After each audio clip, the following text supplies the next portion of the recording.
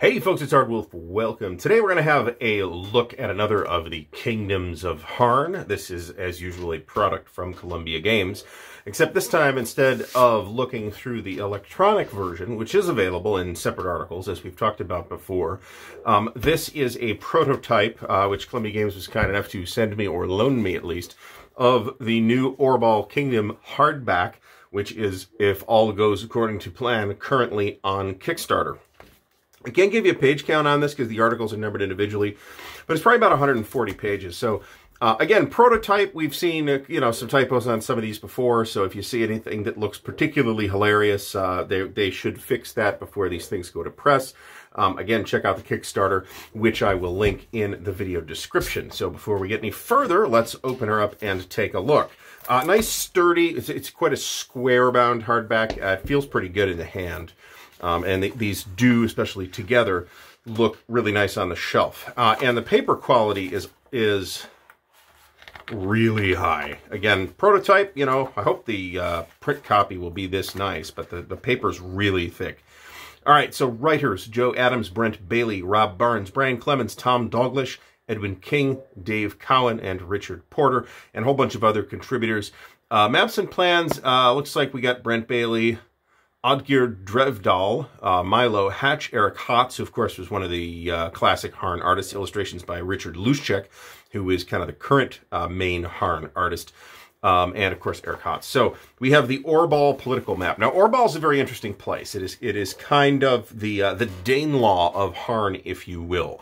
The Orbaalese, some generation or two ago, kind of raided in here and settled and subjugated the local Jaren population, which has already rebelled multiple times, and a new rebellion is a-brewing. So this, as usual with these kingdoms, is rife with adventure seeds, and you can actually see kind of, how the fiefdoms break down. That's a little different. There are still a couple of old Jaren nobilities. That the place used to be called Jara. Here is what we call the poetic map of Orbaal, which is a thing that if you were to print this or photocopy it and on a nice parchment paper and trim the edges off, this is this thing that you can hand out to your players as their character's actual map inside the world. And all the kingdoms have these. This one looks particularly nice. So we have the Orbaal article itself. This is Orbaal, the kingdom, location northeastern Harn. You get the map coordinates. I really wish that Columbia Games would get moving on the rest of the Atlas maps. That would be great. Culture is feudal/Viking. That's pretty much just descriptive as far as this article is concerned. But if you're using the Harn Master rules, then that actually does mean something. I would interpret it as the Jaren being feudal and the Orbaalese, which are the Avinian invaders and conquerors, being of the Viking culture. Royal seat is at Geldeheim, and the largest town is Kyron, population 820. These population figures for towns and settlements are very reasonable based on the medieval period that Harn is sort of using as its demographical basis. I've actually done a fair amount of college level research on that, so the numbers here feel about right. Here we have the history of Orbaal with a big chronology as usual. This history is, as always, fascinating and well written. Here are the multiple kingdoms of Jara. Here is the Avinian conquest in 640, starting in 643. But it looks like the kingdom really gets boiling at about 652, which is 68 years before the current date. If you don't know, all of the Harn products say that the date is 722's in reckoning. I'm not going to give you the details of the dating system, but there is no metaplot ever that has ever advanced the timeline beyond that. That is up to you to do. That's always been the position. Which is a nice touch as well, if metaplot is something you think you don't want to deal with. Here is Kingdoms of Jara. And, sometimes you'll want to take this, I mean, I feel like this with Traveler, I want to take that setting in a different direction than the canonical direction that it went, right? And those of you familiar with the official Traveler universe will basically know exactly what I'm talking about. Harn does not give you that problem. You could set a campaign in the past and do it differently if you want, but then you're kind of on your own anyway. You were going to be on your own anyway. This way, you start in 720 and off you go, and nothing that they have ever published or ever will publish, apparently, is going to contradict that. So here's the Kingdom of Orbaal. Here are the kings. Alligar the First, 692 to 714, so just a little while ago. Here's the big Jaren Rebellion right here, which is mercilessly crushed, by the way.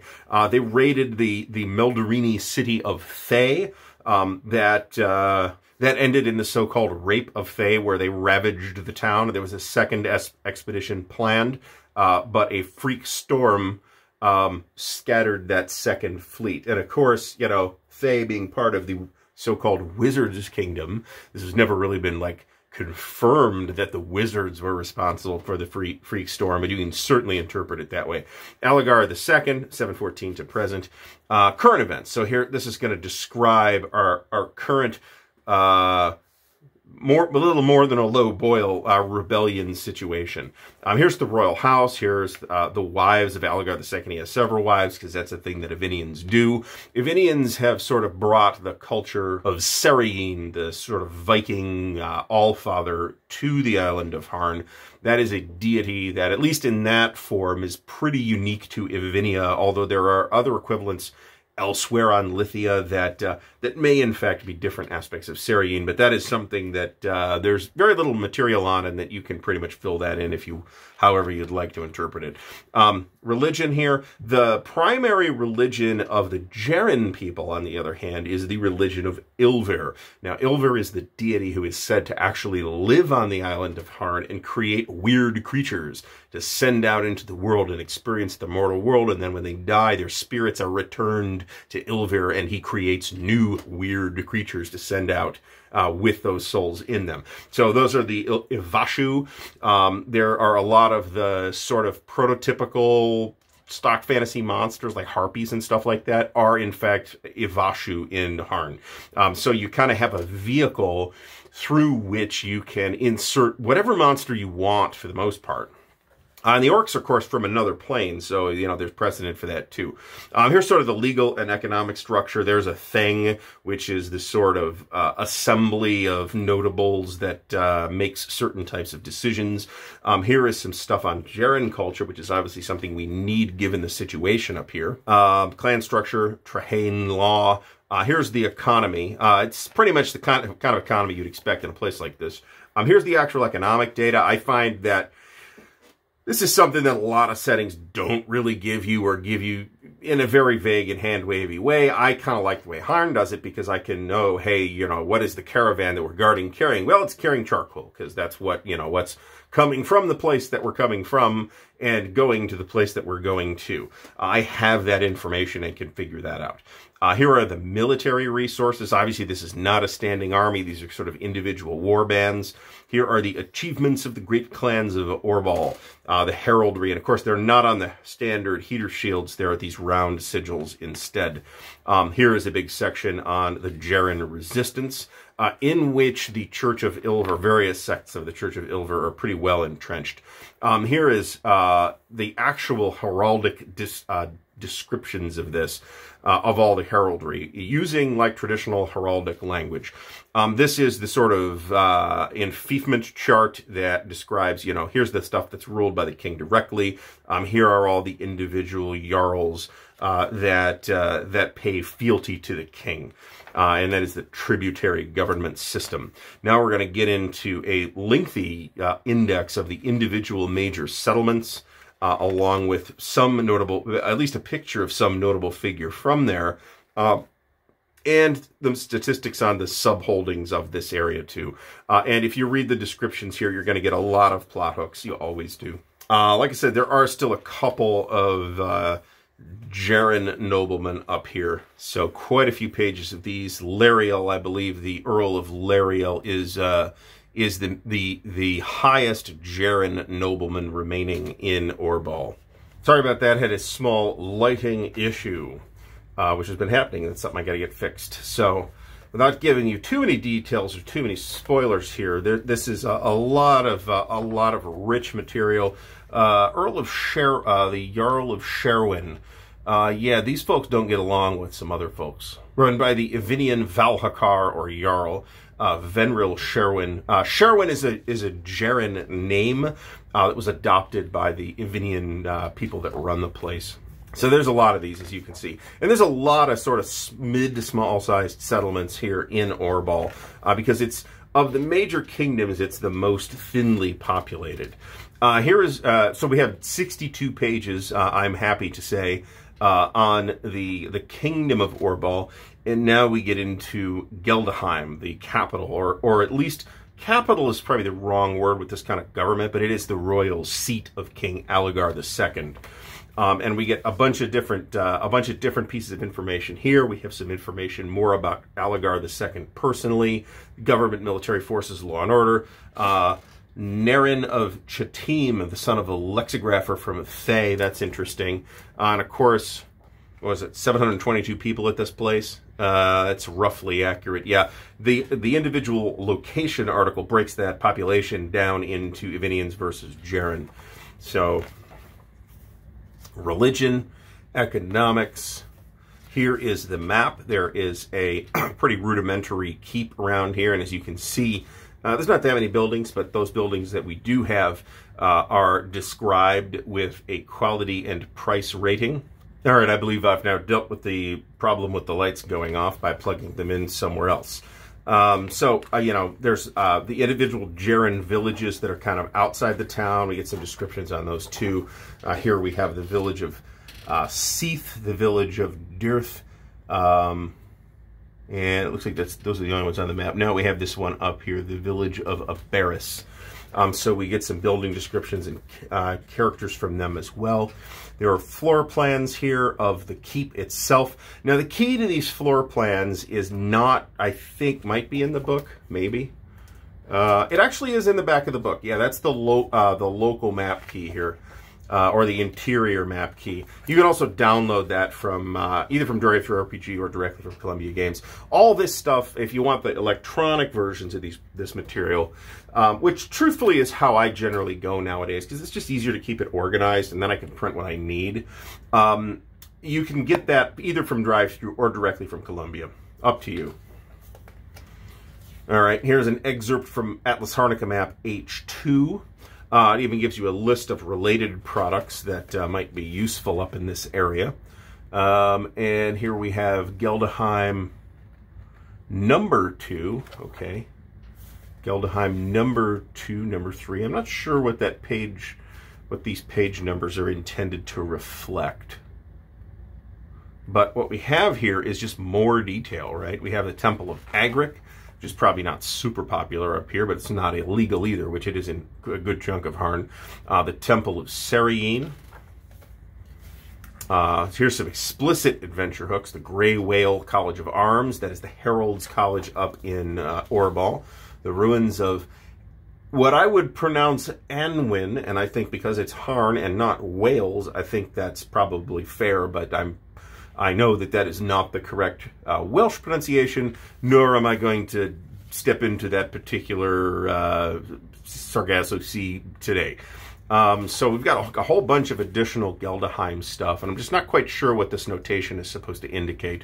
But in any case, I think what this is actually, this is probably like an extension of page 7, maybe? Something like that? I don't know. It's very interesting. All right, so here's Lariel. This is the largest settlement controlled by a Jaren noble in the entire kingdom, and I believe it is the largest settlement in the entire kingdom as well. So you can bet that there's a lot of intrigue happening at this place. We get history of the place. We're already getting into individual, notable individuals. The usual politics, economics, and religion type stuff. Here is the map. I've always loved these local maps for Harn because they're rich in detail, and once you start understanding what all the terrain symbols are, there's a lot of information packed in here. Same as the regional map, which I think is probably worth its own video at some point. Once again, we have a bunch of different buildings here. This building that we are looking at, this is the castle itself, and we get floor plans of that, including upper level floor plans, which is mostly roof. Here's an excerpt from Atlas Harnica map H3, and again, list of related products. We are getting supplemental, here's the player map, right? So this is basically the same map without the key on it. So this, you can print this or copy it or whatever and give that to your players. So here's more information, supplementary information for Lair. The Temple of Sudelrin. This is the Ivinian Order of Sudelrin, the Bearer of Loam. And the Ivinian orders are really neat. They're super mystical. Ilver is a weird deity to begin with, and that is fully borne out by all the weird stuff. And of course, this being Orbaal, after all, some of these Ilviran sects are deeply tied into Jaren resistance movements. Here is Lorcan. I believe this individual is a direct vassal of the king, if I'm not mistaken. I might be. But again, we have, there's a mysterious specter haunting Lorcan, for example. Here's the map of that. And again, individual building descriptions, qualities, price levels, and all that stuff. And there's in the key, there's like the general Harn key. There's an explanation of what high prices or middle quality actually means. Here's another excerpt from Atlas Harnica maps. I don't want to like bend the spine of this back too much in case Columbia wants me to send this to somebody else. Here's the Anoth Delta. This is a largely uncharted wilderness in northeastern Harn. Now, if we were doing this electronically, I could show you that on the map, but I don't have the map with me or in front of me right now. So there's all kinds of detail here of nearby areas and historical figures. Here's Gedan. Gedan is super interesting, actually. This is an Earthmaster site located up here in Orbaal, or near Orbaal anyway, and you can see it's pretty much wilderness. But there's some Earthmaster ruins here. There's some, and some Gargoon. So there's that. Here's the Order of Cookline Wheelwright. That is another of the weird clerical orders of Ilver. They have an underground temple at the Earthmaster site here. Here's the Angisa. That's worth a read that I'm not going to spoil. Once again,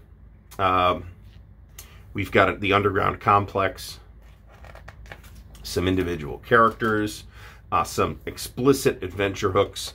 It's great that these are here, but I mean, I feel like just the way that the current situations have been constructed and described in so many of these articles are so rich in adventure hooks anyway. These are nice to have, but you can absolutely just read one of these articles and come up with things to do there. So nice looking book. This is the very fancy hardcover Kingdom of Orbaal Kingdom module. Please do give this a look if you are interested, particularly if you're doing the whole collect 'em all thing. This, I believe, is 4th in the series of Harn Kingdom hardcovers. Once again, there is a link in the video description. Thanks to Columbia Games for giving me an early look at this beauty, and thanks to you for watching. I'd like to give a special shout out to the patrons of Ardwulf's Lair, without whom it would be very, very difficult to get any of this actually accomplished. So thank you, patron. And thank you for watching, and until next time, happy gaming.